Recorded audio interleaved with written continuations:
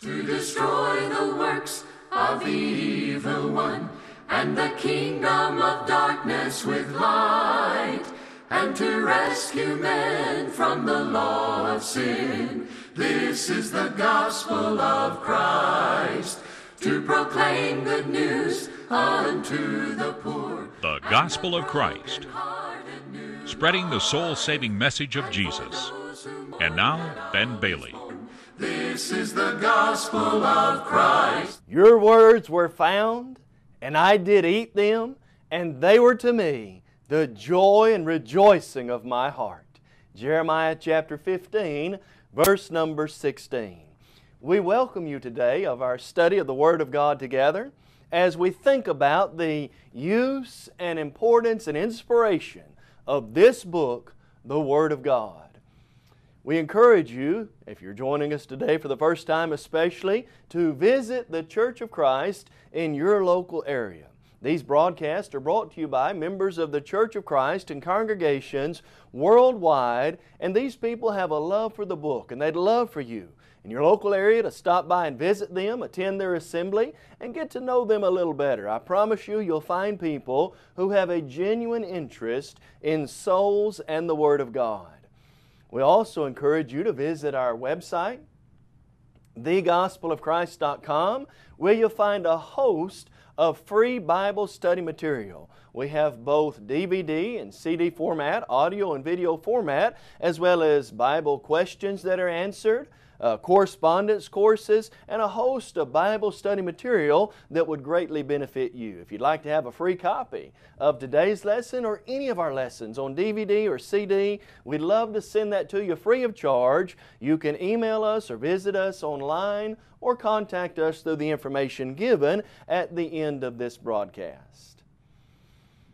In this series of lessons, we're talking about the inspiration, importance, and really getting the most out of our Bible and our Bible study usage.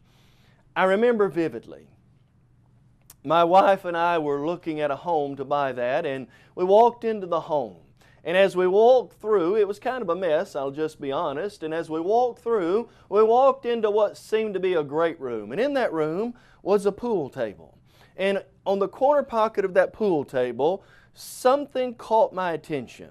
Evidently, they had had a party there the night before, and the pool room was littered with long-neck beer bottles, but I especially remember something, a beer bottle setting on something.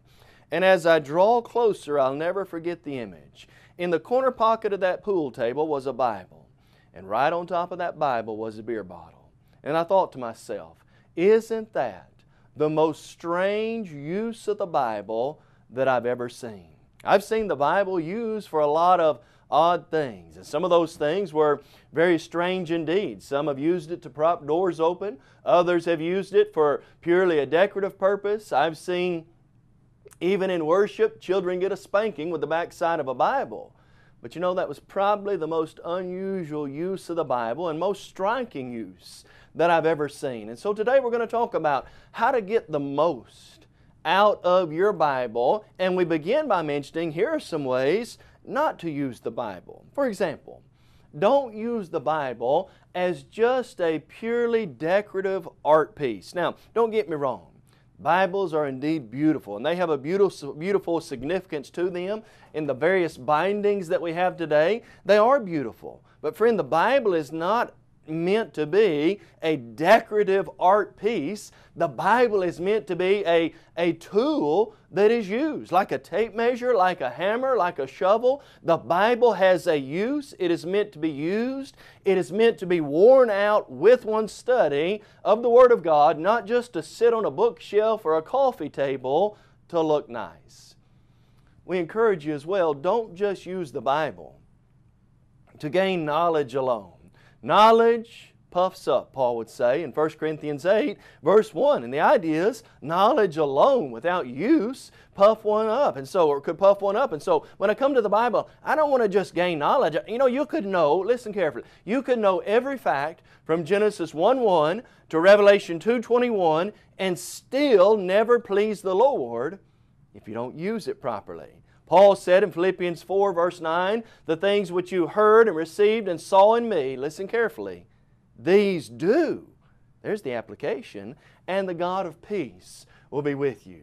We also mention this. Another incorrect use of the Bible would be to prove self right and someone else wrong. Now, friend, don't get me wrong. The Bible has the answer.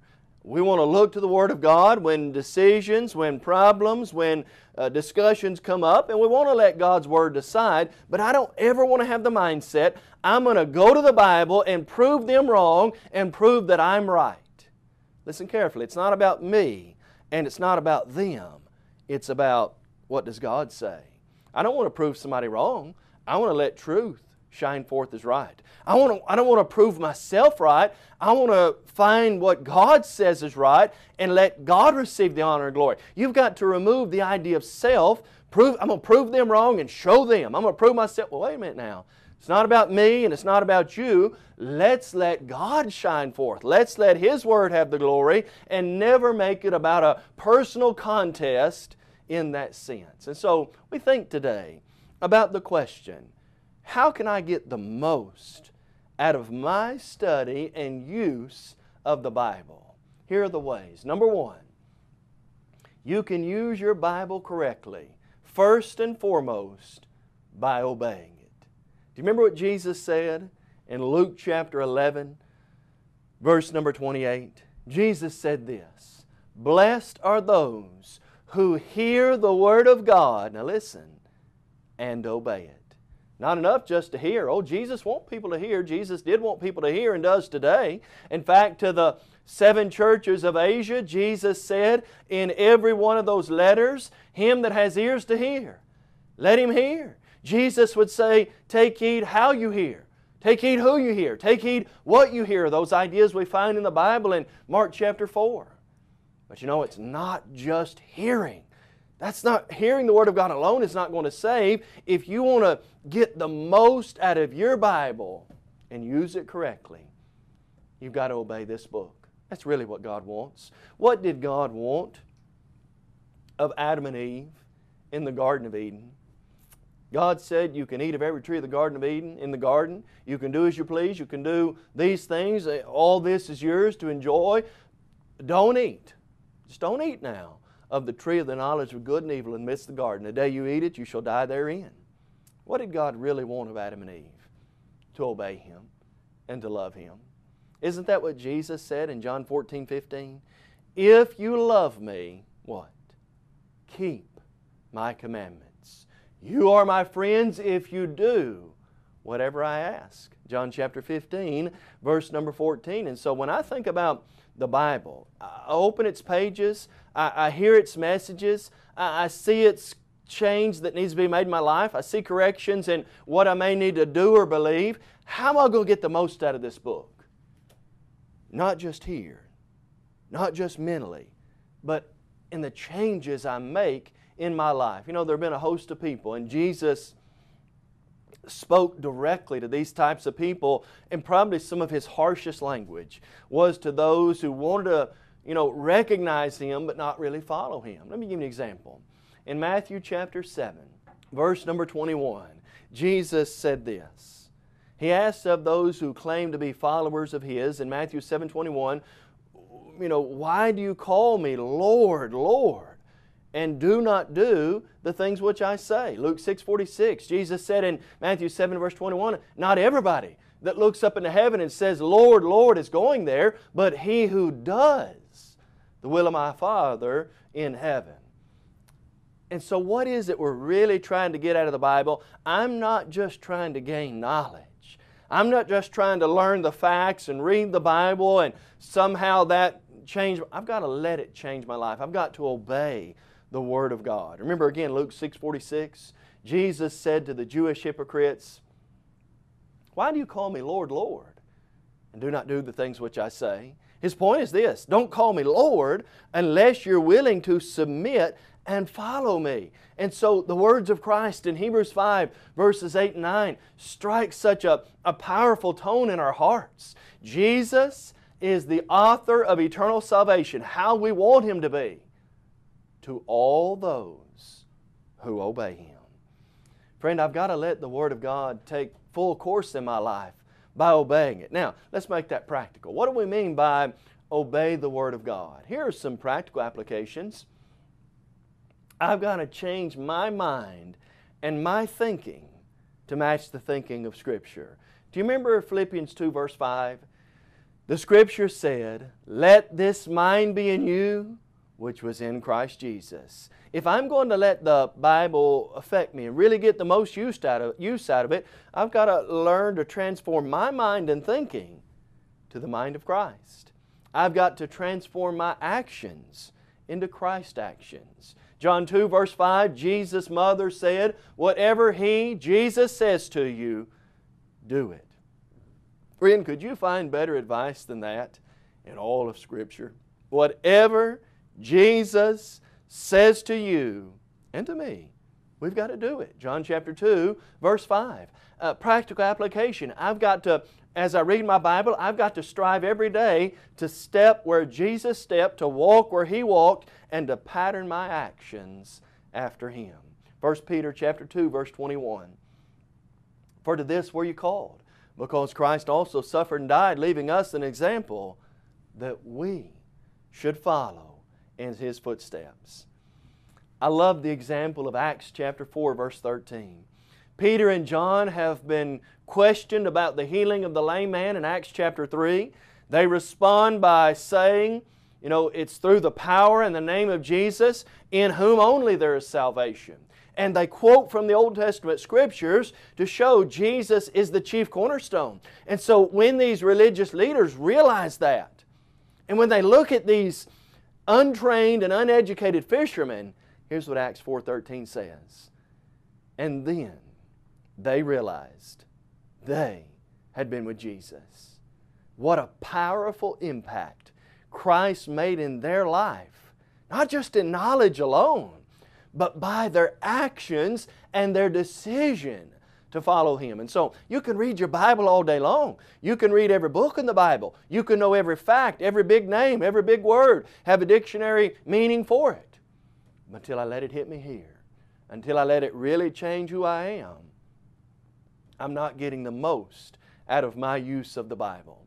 Secondly, we mentioned this, and it goes hand in hand with the first. If I'm going to get the most use out of my Bible, I've got to devour it. Let me remind you again of that beautiful passage we began with. Jeremiah 15 verse 16, Jeremiah said this, "Your words were found, and I ate them, and your word was to me the joy and rejoicing of my heart, for I'm called by your name, O Lord God of hosts." Coming from Jeremiah and what he faced, what a powerful lesson that was. Jeremiah had been beaten, he had been slapped, he'd been put in prison, he'd been thrown in the dungeon. Really, nobody wanted to hear him, and everybody wanted to hear the message of the false prophet Hananiah. But Jeremiah said, "It's your word I'm going to devour." Friend, listen carefully. If I'm going to get the most out of my Bible, I've got to devour it. I've got to have a spiritual appetite for the Word of God. Let me give you a couple of passages, again, from the life of Jesus that teach us about this. Both of them are found very close to each other. The first is Matthew 4, and here's the context. Jesus has been out in the wilderness 40 days. He's been there with a wild beast. Mark records for us. No doubt He's hungry, He's lonely, He's thirsty. In fact, the Bible tells us He's hungry. And Satan, seeing that physical temptation, said to Jesus, "If you're the Son of God, prove yourself. If you're the Son of God, turn these stones to bread." Christ could have done that. Probably would have tasted good. Probably would have took away some of His hunger. But you know what Jesus said? Jesus said, "It is written, man shall not live by bread alone, but by every word that proceeds from the mouth of God." I've got to make sure that I have that longing and desire to know God's words, to consume it, and to let it really take full course in my life. Second passage that we mentioned is found in Matthew chapter 5. In the Beatitudes of Christ, Jesus talked about things which would give one the blessed, the happy, the peaceful, the joyful life. And He said this in Matthew 5 verse 6, "Blessed are those who hunger and thirst after righteousness." Do you have that insatiable desire to really know the Word of God? There is power to be found in knowing it. John 8 verse 32, you remember what Jesus said? "You shall know the truth," and what? Truth will make you free. Study to show yourself approved unto God. 2 Timothy 2 verse 15. The heart of the righteous studies how to answer. Proverbs 15 verse 26. Be ready always to give an answer. I've got to be ready, I've got to get ready. 1 Peter 3 verse 15. And so when we think about, I want to get the most out of my Bible, I really want to maximize its use in my life, I got to devour this. But you know, part of devouring it is taking what you devour and letting it work in your life. Let's take an illustration from the human body.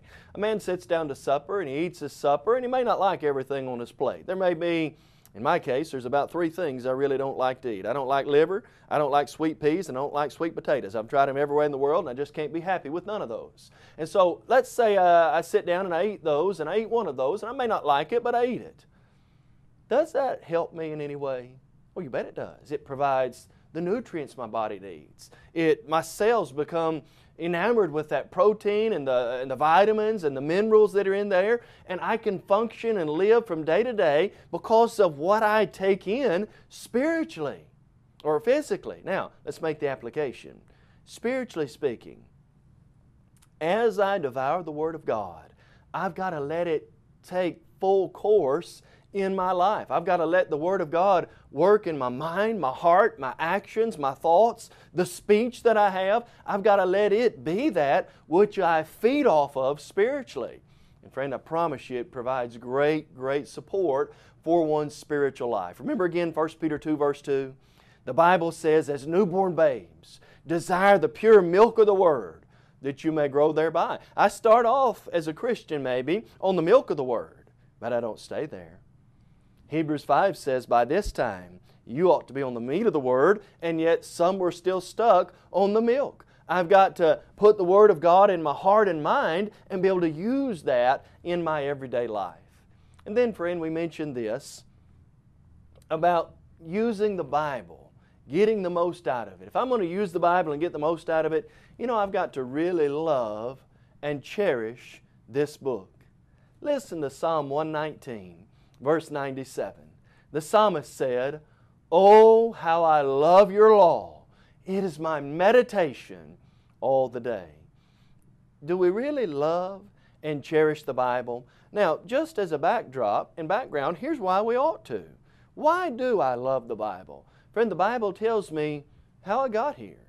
I was created in the image of God. That's special in and of itself. I have a soul that is going to live somewhere forever, and there are only 2 options, heaven or hell. And to make sure, although I had doomed myself by sin, to make sure that I could live with God in heaven, the Bible tells me about what God did through history, and ultimately, we cherish the Bible because of the great sacrifice it tells us about.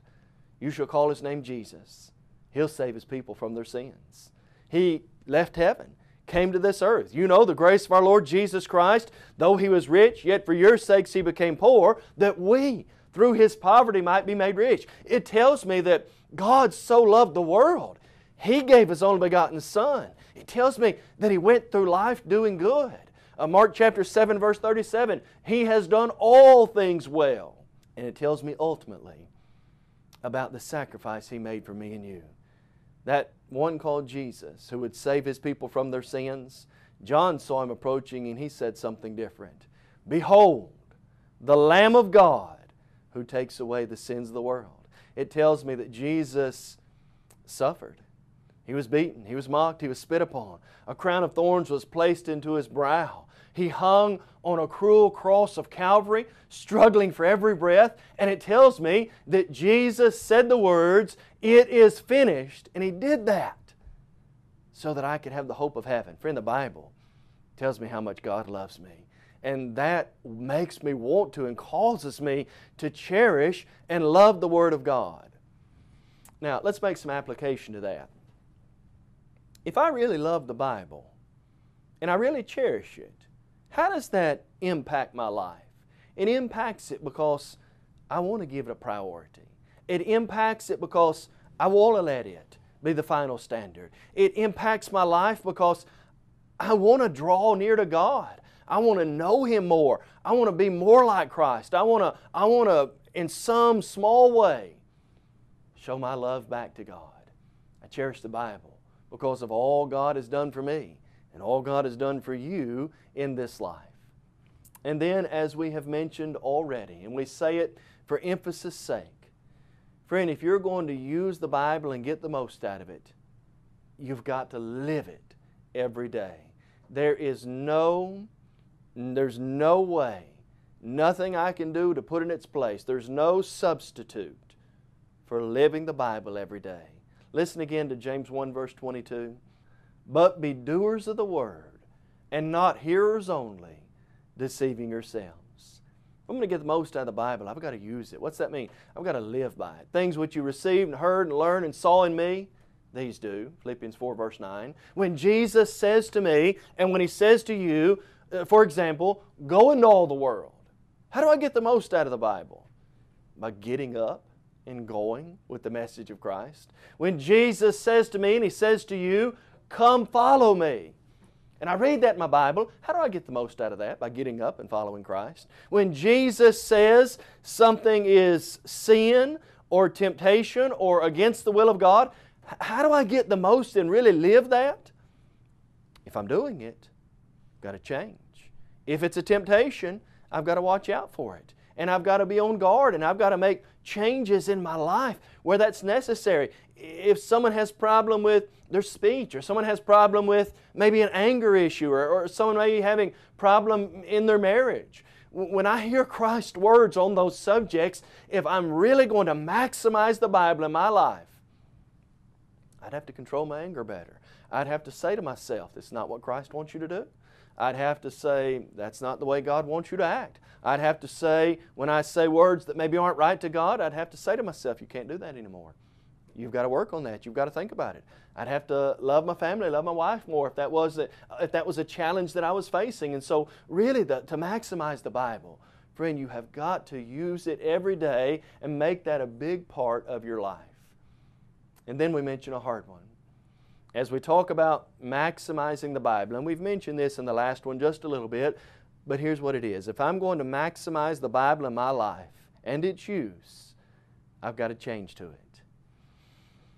Friend, this is where it all becomes a challenge. This is what we might say where the rubber meets the road. Joel said this in Joel 2 verse 13. The Scripture says, rend your hearts, not your garments. Here's the background of that. That passage may not make a whole lot of sense to us until we think about what the Jews were really good at doing and what they weren't good at doing. Joel is writing to a people who are steeped in idolatry, and these people they have some historical background in the Bible and they do certain things, but they don't follow it through. Here's what they do. When something happens and they're confronted with the Word of God and they recognize sin or change that needs to occur, they were great about casting dirt in the air. They were great about tossing ashes on themselves. They would even go as far as to pluck the hair out of their beard or their head or their eyebrows, which seems crazy to us. They'd do those things and then they'd go right back and start living in the things they were doing and feel somehow justified. And so Joel said this, tear your hearts and stop tearing your clothes. They would tear their clothes, but they never changed their heart. Job said, quit tearing your hearts, quit tearing your clothes, quit plucking the hair out of your beard in essence, quit throwing dust and ashes on your head. Make changes in your life first. Reminds me of what Jesus said in Luke chapter 3. Certain Jews came out to be baptized by Jesus, and Jesus said, brood of vipers, who warned you to flee from the wrath to come? And then He said this, bring forth fruits worthy of repentance. What's the point we're driving home? It's this. If the Bible is ever going to mean anything in your life, and it's ever going to be anything in my life, I've got to change my life to match this book. Again, that's challenging. That's hard. Nobody likes change. We're all a little bit resistive to that. But friend, here's what we say as far as application goes. If, for example, you study the Bible, you read it, you hear the message about Christ and about salvation, and someone hears what to do to become a Christian. Let's say, they hear that you've got to hear the Word. Romans 10, verse 17. Faith comes by hearing, and hearing by the Word of God. Once they've heard that message about Christ, the Scripture teaches that we must believe in Jesus. John chapter 8, verse 24, Jesus said, "Lest you believe that I'm He, you'll surely die in your sins." And someone says, "Well, I've heard the Word, I believe in Jesus," and then they're willing to repent of their sins. Luke 13:3. "Unless you repent, you'll all likewise perish." Having repented, we've got to make that good confession. Jesus said, "If you won't confess Me before men, neither will I confess you before the Father who is in heaven." Matthew 10:32 and 33. And then, on the day of Pentecost, people were told, "Repent and be baptized for the remission of sins, and you shall receive the gift of eternal life." Let's say someone says, "Well, I've never done that. I didn't know that I had to repent. I didn't know that I needed to make the good confession. I didn't know that I had to be baptized for the remission of sins." Friend, if you want to get the most out of your Bible, you've got to change to it. That may mean breaking some ties. That may mean admitting wrong. That may mean that one have to make some serious changes. But may I ask you this? Whatever I have to give up, whatever I have to change, whatever I have to do differently, because the Bible tells me to, wouldn't it be worth it in the end? Here's what Jesus promised you. Jesus said, "Come unto Me, all ye that labor and are heavy laden, I'll give you rest." Jesus said, "I go to prepare a place for you, and if I go to prepare a place for you, I'll come again and receive you to Myself, that where I am, there you may be also." Matthew 11, verse 28 through 30, and John 14, verses 1 through 6. And so we hope today that as we think about our Bible and as we think about getting the most out of it, that these principles will encourage all of us. I'm not just going to study and gain knowledge out of my Bible. I want to really let it change my life. I want to transform my life into the image of Christ. I want to walk closer to Him every day. I want to love Him more, and more than anything, I want to let this book have free course in my life so that one day I can go to heaven and live with God. You may have just joined our program and are wondering, what is the Gospel of Christ? The Gospel of Christ is an evangelistic work of the churches of Christ that reaches the whole world with the Gospel through TV, radio, and Internet. Our motto is to take the whole Gospel to the whole world. We believe in having a book, chapter, and verse for everything we say and do. And unlike many religious groups today, we're concerned about lost souls, not your wallet. This is the gospel of Christ. We encourage you to visit thegospelofchrist.com for a host of Bible study materials as well as audio and video copies of our lessons. If you would like to have a copy of today's lesson, please visit our website and fill out a media request form, or you can email us at mail@thegospelofchrist.com. Call us toll-free at 1-855-458-3905 or write to us at P.O. Box 788, McMinnville, Tennessee 37111.